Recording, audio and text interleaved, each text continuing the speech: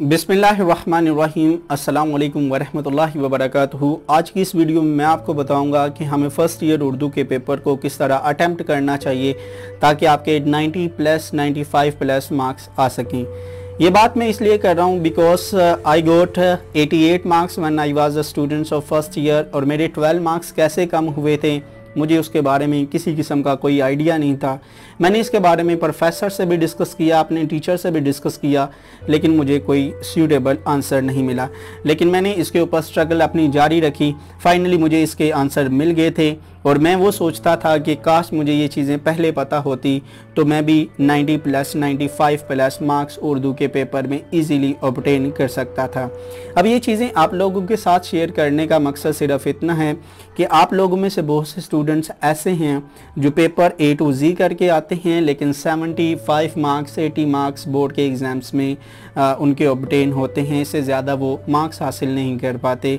तो उसकी लेंथ कितनी होनी चाहिए, मुकालमा अगर आपने लिखना है, दरख्वास्त की लेंथ कितनी होनी चाहिए, अशार की जो तशरीह करनी है तो उसकी लेंथ कितनी होनी चाहिए, ये A to Z मैं आपको इस वीडियो के अंदर समझाऊंगा।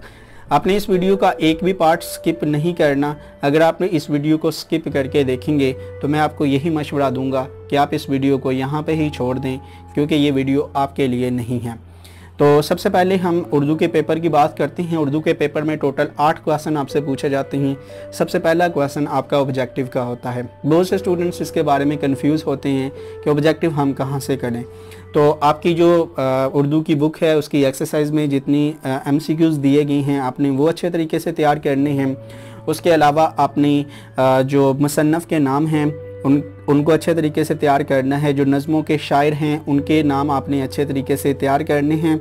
इसके बाद अगर ग्रामर की बात करें तो ग्रामर आपने इस्तारा, मतला, मक्ता, ये आपने सारी चीज़ें करनी हैं। इसकी टाइप्स आपने अच्छे तरीके से पढ़ लेनी हैं।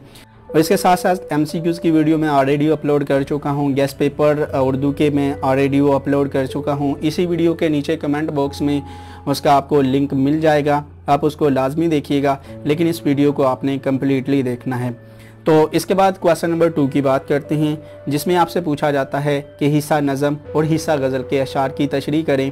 इसके टोटल 20 मार्क्स होते हैं। सबसे पहले हिस्सा नज़म की बात करते हैं, जिसके 10 नंबर होते हैं। यहाँ पे आप लोगों को बहुत ज़्यादा कन्फ्यूज़न रहती है कि हम इसके जो अशार हैं इसकी तशरीह अलग अलग करें या एक साथ करें। अगर एक साथ करें या अलग अलग करें तो उसकी लेंथ कितनी होनी चाहिए। याद रखें, यहाँ पे सबसे पहले आपने शायर का नाम और नज़म का नाम अगर आप ये लिख देते हैं तो 2 नंबर आपके पक्के हो गए।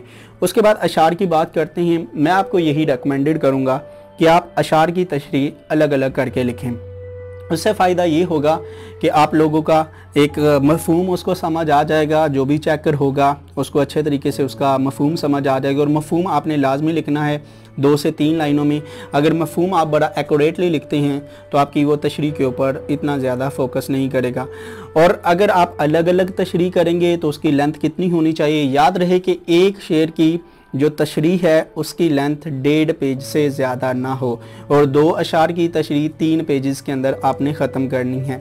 इसके बाद हिस्सा गज़ल की तरफ आती हैं। इसके भी 10 नंबर हैं, जिसमें 1 नंबर शायर का है और बाकी जो आपके 9 नंबर हैं वो इसकी तशरीह के हैं। यहाँ पे जो सबसे बड़ी आपको कन्फ्यूजन क्रिएट होती है वो ये होती है कि इसकी लेंथ कितनी होनी चाहिए।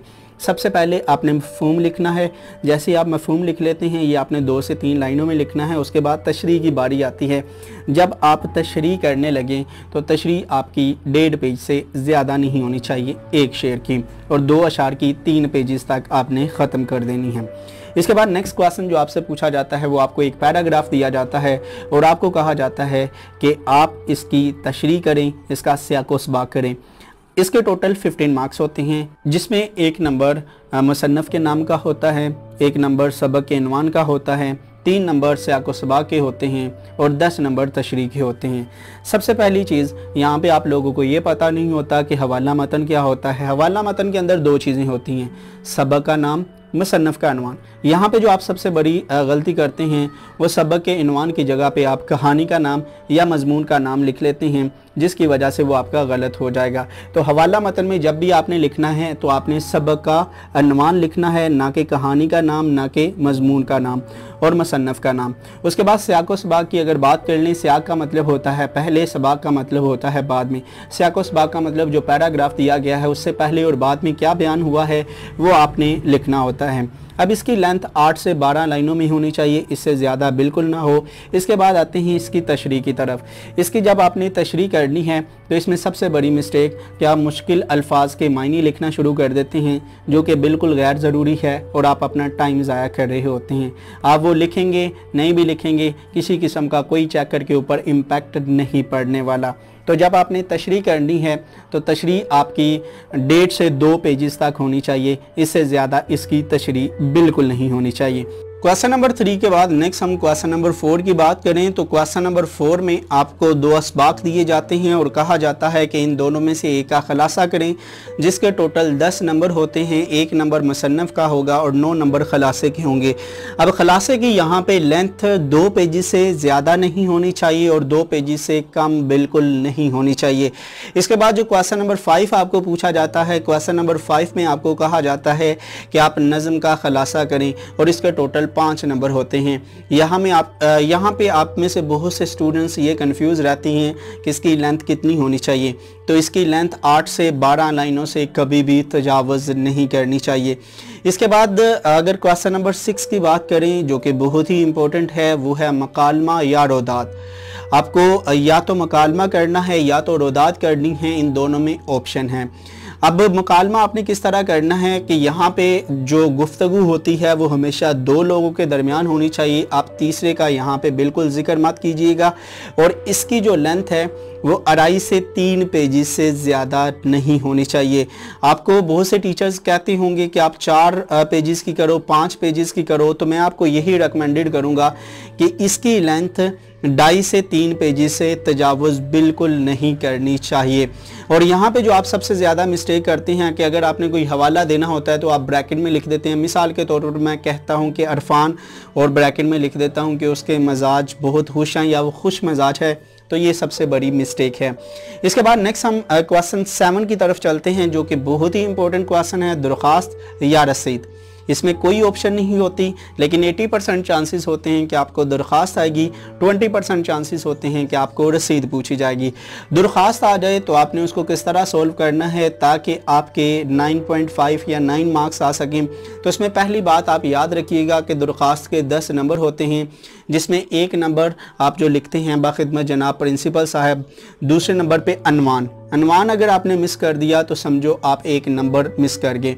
अनवान का 1 नंबर होता है। मिसाल के तौर पर मुझे करैक्टर सर्टिफिकेट के ऊपर दरख्वास्त पूछी गई है तो मैंने उसका अनवान लिखना है करैक्टर सर्टिफिकेट।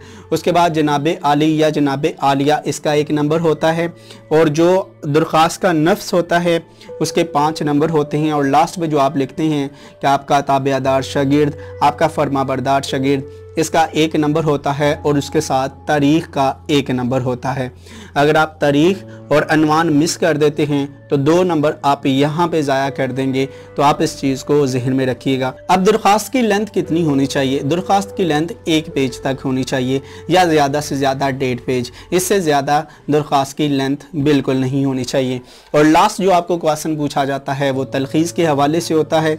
जो भी आपको पैराग्राफ दिया होता है आपने यहाँ पे एक चीज़ नोट करनी है कि आपने वो पैराग्राफ 3 से 5 मरतबा वो पैराग्राफ आपने पढ़ना है। उसमें जो अनवान होता है वो या तो पहली लाइन में होगा या आखिरी लाइन में होगा और अनवान के 2 नंबर होते हैं। जो भी पैराग्राफ दिया गया हो उसका आपने 1/3 हिस्सा लिखना होता है तलखीस में। तलखीस बिल्कुल सादा और आम अल्फाज में होनी चाहिए, इसमें आप खुद से कुछ भी नहीं लिख सकते। मिसाल के तौर पर अगर आपको 6 लाइनों का पैराग्राफ दिया गया है तो आपने उसकी तलखीस 2.5 लाइनों में करनी है और 5 का दिया गया है तो उसको आपने 2 लाइनों में ख़त्म करना है। और अनवान आप 2 लिख सकते हैं। अगर आपका एक गलत हो गया है और दूसरा ठीक हो गया है तो उस कंडीशन में आपको पूरे 2 नंबर मिल जाएंगे। 8 नंबर आपकी तलखीस के होते हैं। तो इस तरह ये हमारा 100 मार्क्स का पेपर मुकम्मल हो जाता है। अगर आपको ये वीडियो पसंद आई है तो तो आप इस वीडियो को लाइक लाजमी कीजिएगा। आप कमेंट बॉक्स में लाजमी बताइएगा, और अगर आपका कोई सवाल हो तो आप सवाल भी कमेंट बॉक्स में लिख सकते हैं। आप लोग अपना बहुत सा ख्याल रखिएगा। अल्लाह ताला आपको ज़िंदगी में कदम कदम पर कामयाब करे, इम्तिहानात में अच्छे तरीके से पास करे, और आपको ज़िंदगी के जितने भी मराहिल हैं हर जगह आप लोगों को कामयाबी से नवाजे। मेरी अल्लाह ताला से ये दुआ है। आप लोग अपना बहुत सा ख्याल रखिएगा और मुझे अपनी दुआओं में याद रखिएगा। अल्लाह आपका हामी और मददगार हो। अल्लाह हाफिज़।